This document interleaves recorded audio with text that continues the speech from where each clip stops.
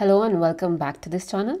So today's tutorial is going to be about creating this recipe card in Adobe Illustrator.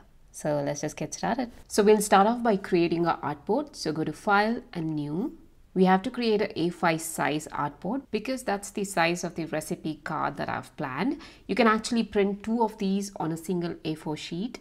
I'm going to change this to inches. You can use whatever you want. Let's give 8.3 into 5.8, and in here you should give it as CMYK and make sure this is at least 300 ppi and then click create. So we have our artboard ready, but I'm going to go ahead and click on my artboard tool, or you can also press Shift and O, hold your Option or Alt key down, click, hold your Shift key down and drag and make another copy of this. Now press V on your keyboard to go back to the selection tool. And let's forget about this artboard for a while and we'll just use this one for timing. I'm just going to move this a little more. So the first thing that we're going to do is create our design. As you can see, our design is pretty simple and it's pretty easy to make as well. And we'll use pen tool. Please don't get intimidated. It's going to be super simple. So in here, if you don't see the pen tool, right click and click on pen tool, or you can also press P on your keyboard. If you don't know how to use a pen tool at all, so pen tool you can click and go somewhere without holding any key actually, and click and it'll create any kind of line that you want. But when you are dragging and if you click and hold and drag, it creates an arc kind of a thing. And then you can also use these handles to modify your arc. So what we're going to do for this one is click, go up somewhere here and click and drag and make a petal kind of a thing, something like this. And now come back and go ahead and join this part of your artboard. You can also press V on your keyboard so that you get away from all of these. Okay, now for the second petal, I'm just going to go to my pen tool again. Now click. I'll take it somewhere here and drag a little bit so that it overlaps the first petal a little bit, and then come back and join here. So this doesn't look exactly the kind that we want. So what I'm going to do is I'm just going to go to the direct selection tool. I'll just try to drag it so that it looks a bit something like this. But you can also make a lot of differences in this. You can go to your curvature tool and you can drag this however you want. And probably I'll put one here and try to make it something like this. And you can also click on this and click delete, and it's going to get deleted completely. And you can also make it a little bigger and probably try to move it in a little like this. And there you go, your petal is ready. Now you can just click on this, right click, transform, reflect, and let's do a vertical reflect and click on preview so that you see what's happening, and click on copy. And now just click, hold your Shift key down and then go and place it here. I hope you guys found it easy to follow. If you didn't, let's quickly go through what we did. We go to the pen tool, click somewhere in 45-degree angle and then make a round like this. And now just go ahead and click on this point here. Next, let's go to the direct selection tool and make sure we have arranged this like, especially this part, like however swollen or something we want. And now let's go to the curvature tool and you can drag this to any point you want, like this. You can also click and add, or when it's highlighted, you can also click delete on your keyboard to delete it. And now let me go ahead and make it something like this. And you see how I created that? And once you're done, you can press V on your keyboard to go back to your selection tool. Now let me just delete it. Okay, so we have this, but we have to change the colors. And for this, I've used a color palette from Adobe Color. I'll share it with you. Don't worry, I'll leave the color codes in the description box and you can use them. For stroke, I've given something very plain, that is yellow kind of a thing. And for fill, this one I've created 3 different versions of it. So the first one has really dark version, something like this. Click and select everything and hold your Option or Alt key down, click and drag to make a copy. And this one, the fill, we are going to give this color. And let's make one more. Click and select everything, hold your Option or Alt and drag to make one more, and let's give it this yellow. You know what, the outlines, let's just give it white. Just going to go to my swatches. If you cannot see it here, it's under window and swatches. Your library is also under window. Everything over here, you can find it under window option. Go to stroke and click on white. Okay, this looks fine to me. And now I'm going to go to my line segment tool. If you cannot see it, right click and line segment tool. Click, hold your shift key down and drag to make a line segment like this. And for the stroke, we are going to give the darkest brown that we had. Press V on your keyboard to go back to selection tool. Click on this, hold your Option or Alt key down, click and drag. And you put it here, and I'll make one here as well. Alright, so click and select all these, and now hold your shift key down and reduce this in size because we don't want it so big. So now I'm going to each flower, like select everything, press Command or Control G to group them. And now let's arrange it. So the black one comes here, you can put the orange here, and the yellow one is kind of overlapping, something like this. So I guess this looks fine. And now let's make the diamond shapes that we have. So you can also go to your pen tool again, and it's super easy. Just click, click, click, click, and click. And as you see, it's not uniform. You can make uniform if you want. Go ahead and do that. But I'm not concentrating so much on it because I like it like in random shapes. Okay, press V on your keyboard to go back. And now let's select this and remove the stroke and give some color. So now it's time to arrange these things. So let's take these, and I think I'm going to reduce the size by holding my shift key down. I'll drag it and place it somewhere here. And then let's try to put some of these in. Okay, this is okay. We'll fill the rest of the artboard with these triangles and other things once we have established the rest of the artwork kind of a thing. Okay, now we have to go to the second part. So I'm just going to click and select everything. Hold your Option or Alt key down, click and drag, and let's place it here.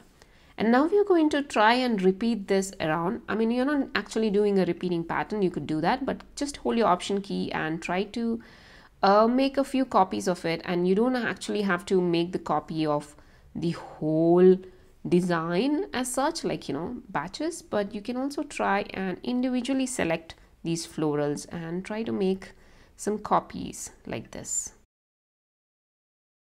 And if you have these things which are like tiny, you can click on that and you can actually double click to go to isolation mode and drag them out, but make sure you hold your shift key.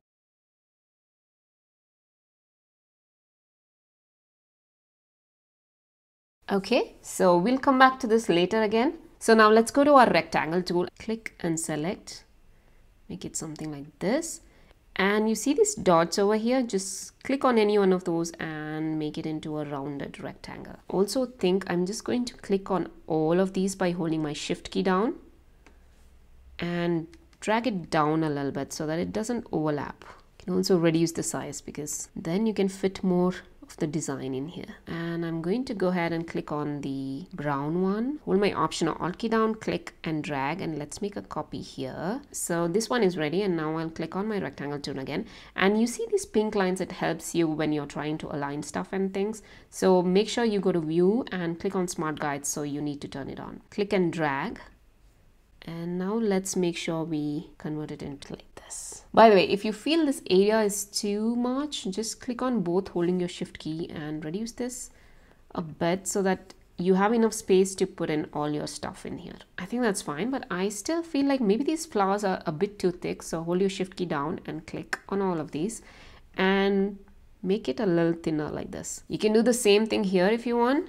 Just click and select everything and make it a little thinner. That looks good. Let's get back here. All right, now it's time to make our title and stuff like that. So click on your type tool and click and type in recipe.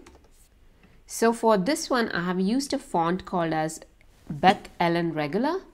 I think this is a Google font, if I'm not wrong. So it's free to download. I'll leave the link in the description box. You can get it. So I'm just going to click on recipe and probably put it at 20. Let's see how big that is. Maybe a little more. Okay, this looks good. So I'm just going to go ahead and put it over here. I'll click on this tool again and type card. And this one I'm going to change it to Quicksand. This is a Adobe font, bold, and let's give this a orange color and make it 20. I'll make this caps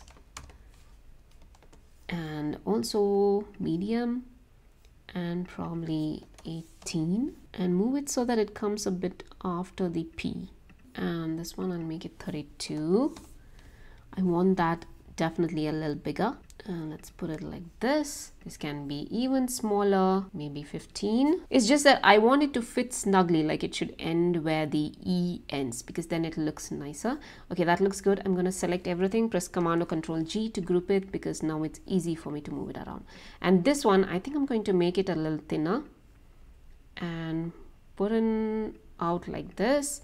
And this one, let's increase the size because we need more space to write these things, so it makes more sense to have it something like that. And now let's put in the top things. That's title, serves. This is again optional, you can change it to whatever you want. Prep time, cook time. Go ahead and put this somewhere here, and serves comes is here as well. And you see I don't have enough space, so I'm just going to click on this and reduce it. And next is prep time, and cook time will come somewhere here. And now I'm just going to go ahead, and I think I want this a little thicker, maybe 1.5, and this one as well. So I just press I on my keyboard and go ahead and select this. So by the way, for stroke you can go to window and then stroke, and you can find this option V on your keyboard to go back to selection tool. Okay, we have everything ready, and now it's time to make line segments. So click, drag, hold your shift key down and drag, and it will make a line segment. So for color, we're going to give something that is this orange color, and for stroke we're going to change this to 0.5, because the thing is we want it to be as light as possible so that you can write your handwriting and then it will still look good. So let's make this as round, and round it's not necessary. Then click on dashed line and make sure it is 3-point dash. You should see that there's a line segment. So click on it, hold your Option or Alt key down, click, hold your Shift key down and drag it a little. This space is really dependent on how much you want, and press Command or Control D to repeat it all the way till the end. Now I'm going to go ahead and click on all of these. You can also click and drag like this, and make sure you unselect the outer box by holding your Shift key, and then it unselects. Control or Command G to group it. And now let's reduce this to about this much, and then hold your Option or Alt key down, click, hold your Shift key down, and make sure you leave a bit of space between these two like this. And now let's increase this back. Now I can do the same thing, just click on this, hold your Option or Alt key down, click Shift and move it in here. And I want to increase the size a little bit so that it matches and all that stuff, but I don't like it that there's so many of them, so I'm just going to go inside this by double clicking, and then you can select these and click on delete. Now let's go back out of the isolation mode, and then you see there are two things here, like you have space to put things and stuff like that. So what I'm going to do is I'm going to click on these things, and because I want to make a little bit of space on the top, so I'll just push my arrow key down twice so that there's some nice space on the top. Okay, now to add some titles. So I'm just going to click on this, click on my Option or Alt key down, click and drag and place it here, and I will type in notes. This is optional, you can give in ingredients here as well, it's totally up to you. Hold your Option or Alt key down, click and drag, hold your Option or Alt key down, click and drag as well. And in here we'll give description, and in here ingredients. So if you feel the font size is too big, click on all of this by holding your Shift key down, and I'll give about 13. Let's make it a little smaller. Now let's go ahead and put some line segments here. So click on your line segment, click and drag until here by holding your Shift key obviously, and now press I on your keyboard and go ahead and select this one. So if you press V on your keyboard again, you'll see that it has selected this. So click on this, Option or Alt key down, click, Shift key down and drag and drop it here. And make sure you reduce this so that there's no overlap. And in here we're going to click, hold your Shift key and drag it so that it does not touch the text. Same here. And hold your Option or Alt, click and drag, click, Shift and drag. I feel like the orange lines are too thick, so I'm just going to hold my Shift and select all of these, even the ones on the top, and let's change it to 0.25 and click outside. Okay, now let's go ahead and use these things and place them where I think it'll look very nice.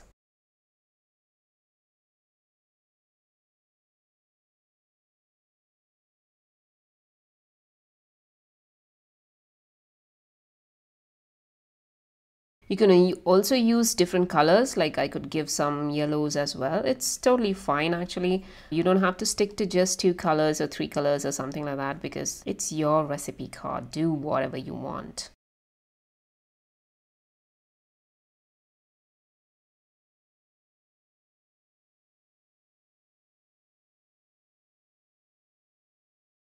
Okay, so I think our main page is complete. You can also delete off this top line here because I feel like it's too close to the title, but this one you can keep it. It doesn't matter. So now that's ready, it's time to create this one. So I can actually drag this rectangle and put it here as well, but I'm just going to go ahead, select my rectangle tool and click and drag and make something as big as this. Maybe not so much because we want to retain the same gap that we have here. Let's just press on center and then center. You can find this under window and align. Let's go ahead and click and drag this a little bit. And for the outer lining, let's give this brown color and make sure this is set to about 1.5. Okay. And let's click on this floral and bring it a little bit inside. And even this as well, either it should go outside like this or should be inside. So one of these things, you can decide what you want to do. And I also forgot that I need to put in some of these other color diamonds and stuff like that because right now it looks kind of empty. Let's do that. Okay, that looks fine. So now let's click on this, Control C or Command C to copy, Control F or Command F to paste on top. Okay, now it's time to cut this design to this outer space. So I'm just going to click on that rectangle that we made just now. And if you want, what you can do is you can just hold your Option or Alt key down and click and make a copy for just like that. And in here, select this and make sure you go to your stroke and remove the stroke. And for fill, let's give some white. Now select the design and the rectangle, right click and make clipping mask. But before that, you should know that the rectangle has to be on top of the design. So if it's the other way around, then it won't really work. So click on make clipping mask and your clipping mask is ready. And now let's click on this and you can go to your transparency tool. You can find it under window and then transparency. In here, let's reduce the opacity of this, maybe this much. So this really depends on how dark you want your design to be. So that you can write on it. So make sure you select it and make it as light as possible so that your handwriting will be visible. And we'll bring back this rectangle that we had and you just put it on top of it. So now let's click on this line segments that we created earlier. Hold your Option or Alt key down, click and hold your Shift key down and you can bring it. You don't have to hold Shift, but just in case, I'll just make it like this. And now you can click and drag it all the way down. And you can also click, double click, and maybe select a few of them. Hold your Option key down, click, hold your Shift key down, and make some copies like this. You can also select all of these, and if you think it's too light, just click on a darker color. You can do this and remove stroke. If you click outside, you will have a darker color. I think there were 2 of them here. I'm just going to go ahead, delete one. Okay, so your second page is ready as well. Once you're ready with everything, you can just export this as file, export and export as, and it'll create 2 different artboards, which is of each of A5 size. But now if you want to print this on a A4 sheet of paper, it's pretty simple to do that as well. What you can do is if you want to clip it up, you can clip it up. So you can just go to your rectangle tool, click and drag and make a rectangle as big as the artboard. If you don't know if it's right, you can actually click on transform. Again, you'll see it in window transform. 8.3 and 5.8 was the height that we made, so it's okay. And now in here, I'll remove the stroke. I'll go to fill and give white. And now let's go ahead and click and select this, right click and click on make clipping mask. So it's going to make sure that everything else gets removed. And now it's time to actually go ahead and change this artboard to an A4 size. That is, what we can do is, once you have this ready, just go ahead and click on artboard. And in here, you see height is 5.8. And for an A4 sheet, it is 11.7. Click enter. Oops, we had selected that one, so I'll just undo that. I'll select this artboard and give 11.6. Click enter. So you can actually go back to your selection tool. So now what you can do is you can click on this, which is a clipping mask, by the way, so it moves around very nicely. Go ahead and place it on the top of the artboard actually. Now you can click on this, hold your Option or Alt key down, click, hold your Shift key down and make a copy so that it intersects real nicely. So I'm just going to click on both these two and click on center. And for the second sheet as well, let's go back to the artboard and click on this and let's change it to 11.7 inches and go to your selection tool And now let's move this one. Okay, this is two things now. So I'm going to click and select everything over there and Command G to group it. So I'm just going to go ahead and move it so that it stands something like this. Click, hold your Option or Alt key down and drag and make sure you move it something like this. Okay, now I want both the artboards to be right next to each other so that I can compare them a little bit. So I'm going to click on my artboard, click on this, and I'll bring it here so that they stand close to each other and click on my selection tool. The reason I did this is because I want to make sure that these two are completely aligned. So I'm just going to drag it down a bit and this one as well. You can see that this is going to be the cut mark here. So I'm just going to click and drag it up a little bit. Okay, now it's time to export it. But before that, we need to save it. So press Command or Control S to save it and give whatever file you want name. Click OK. And now let's export it. You can export it as a PNG, but in this option, I would highly suggest saving it as a PDF. So click on Save As, select PDF, save. Let's select high quality print. Make sure you uncheck this because if this is checked, it means that the file size is going to be really huge. But if you uncheck this, this means that you will never be able to edit the PDF again, like the design on it. So what it also means is that if you did not save this Illustrator file, then you will never be able to get back to it. So save this file as an Illustrator file first and then try to save it as a PDF. And then you can go to marks and bleeds and you can also put in trim marks if you want and click on Save PDF. That's really optional. Click on OK. Now let's go ahead and check our PDFs. Okay, so this is our PDF and obviously it comes with a trim mark, which is really great. And we're going to reduce the size of this just to show you how it looks. So this will be the first page and this is going to be the second page.